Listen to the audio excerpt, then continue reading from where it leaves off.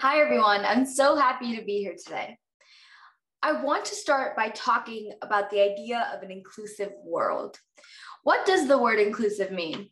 Well, according to Merriam-Webster, the term inclusive means including everyone, especially those who have been historically excluded, including those with disabilities. An inclusive world is one in which every community embraces all of its members. You might think that we already live in an inclusive world. We're all fundamentally free and have access to all public resources and all communities. And technically, you're right. However, an inclusive world is one in which everyone feels like a part of the community through their close bonds with those around them, no matter their differences. I'm here to show you that we don't have an inclusive world and that you can do something to help change that. To begin, I'd like to do an activity with everyone here today. I want you to think back to your childhood. Maybe and hopefully you spent some time on the playground, whether in parks or at school.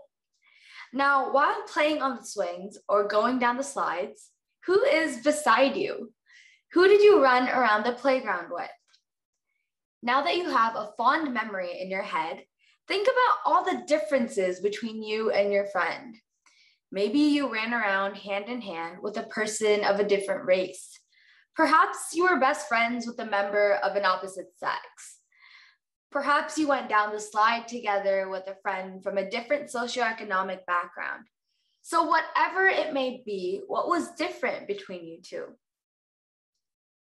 Most people can quickly identify a difference, whether it's in race, gender, or socioeconomic status. However, the chances are low that somebody in the audience today said that they were friends with an individual with a disability. Why? When we're younger, we're known to be open to all friendships.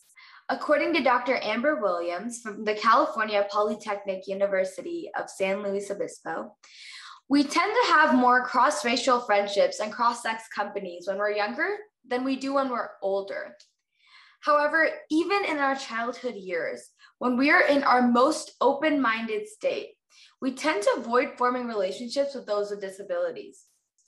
Dr. Karen Diamond of Purdue University has even shown that children are aware of disabilities in their peers from as early as 4 years old and are less likely to interact with them. So what are some of these impediments to us freely interacting with those with disabilities? It comes down to the fact that growing up, we became the closest of friends with those that we could have a conversation with, those with strong social skills.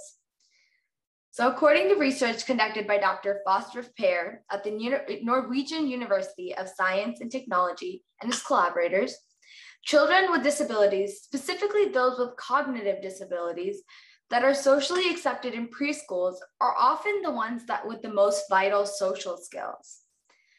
So when young children subconsciously distance themselves from those with disabilities, even as early as in preschool, it shapes their long-term perceptions of the group. As a result, too many adults see these individuals for their disability and not as a potential peer or a friend. So maybe the secret to creating a more inclusive world for those with disabilities starts at an early age by encouraging preschoolers and kindergartners to initiate a conversation with their quieter peers and interact with everyone. But even as adults, there are simple shifts that we can make to our mindset to help create a more inclusive community. So what would it take for each of us to create the ultimate inclusive world together? It requires us to change the way we approach our interactions with everyone. It's human nature to find a few identifying features to describe or remember a person. Whether that can be a character trait like a person's optimism or a physical trait like a disability. However, it's essential to remember that there's more to a person than their trait. I fell into this trap as well. When I first started interacting with children with intellectual disabilities in my community, I would often be overly conscious around them and slightly awkward as I didn't know how to have a proper conversation.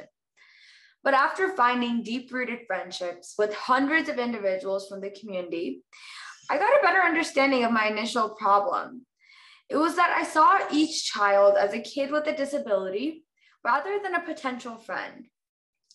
So I started to approach my interactions as I would with anyone, by listening and trying to find similarities. After all, the strongest friendships come from shared interests.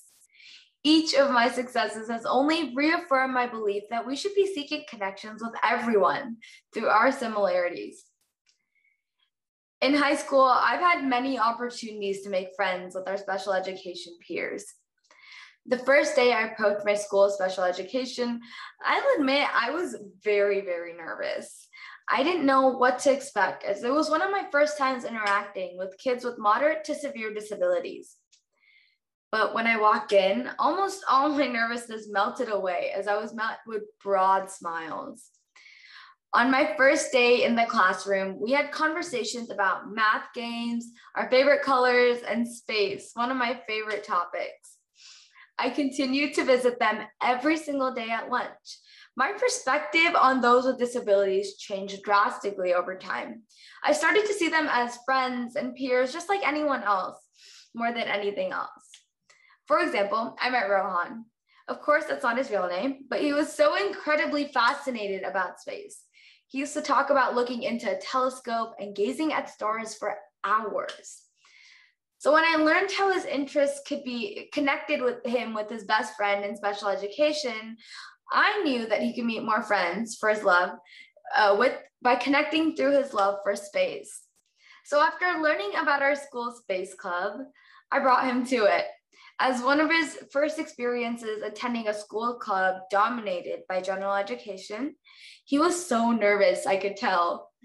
It took him less than 5 minutes, though, to get comfortable and excited as he talked to everyone around him about the rocket that they were building together. And in fact, over the 2 years that I got to know him, that was probably the most comfortable that I've seen him in an extremely socially demanding situation. Sarah is another student well known in our special education for her love for TikTok. We used to practice and film TikToks together during our lunches. And that's how we loved sharing her time with people around her and those that she cared about. And might I say, she had some of the best dance moves I've ever seen. The constant laughs and moments that we shared kept me connected with her. Our bond only got stronger through our shared experiences, even the dull moments. One being when she was struggling with loss. On January 26th, 2020, Kobe Bryant, a famous basketball player, well known for his grit and determination, passed away. The sudden helicopter accident that resulted in his passing left many of his fans in mourning. However, from what I had seen from those around me, the incident hit Sarah the worst. As a student who often watched Kobe at home with her family, her mood shifted that day as she struggled to process the information. It was a very, very hard time for her, and to this day, I'm proud of how she learned to deal with her emotions in the situation. She approached the situation in her own amazing way. Instead of crying or sulking, she got right to work writing letters to the family. She cut out pictures of Kobe on the court, added texts about what a legend he was, and colored it with her assorted markers. She spoke about Kobe's mourning family, and once done, she mailed her letters to them. And that day, as she wrote her letters at lunch, I sat next to her, helping her put it all together. Our relationship was built on moments like this. My friendship with Sarah is one of many connections that define my high school experience and shape my perspective on those with disabilities. I learned that we're all the same in our emotions. Most of us seek connections with each other, and that connection can almost always be found in shared experiences and interests. Every relationship that I forge with neurodiverse individuals is unique and meaningful to me. They show me the meaning of optimism and gratitude in life. And despite their struggles, they wear a smile on their face and look forward to all the little things. Looking beyond their disabilities has enabled me to witness Sarah's ability to empathize with Kobe's family, even when she was at her lowest, and Rohan's deep passion for his area of interest despite his hurdles in pursuing it. So if there's one thing that you take from this talk today, it's that the future of an inclusive world starts with each and every one of us. We as students are the future of the world. And as cheesy as it sounds, we're the ones that define our tomorrow. We're the leaders, the future leaders, the CEOs, and the members of our community. We have the power to shape our future world as we constitute the new social norms. So by changing our own perspectives of those with disabilities, we can right the wrongs of today for the future. It starts with you taking the step to connect with an individual with a disability, whether that's over Legos, robots, fashion, books, or music. Take a trip down to your special education classroom. It only takes one interaction to change the way you see the world. And in doing so, you might make new lasting friendships. I know I did many times over. Thank you so much.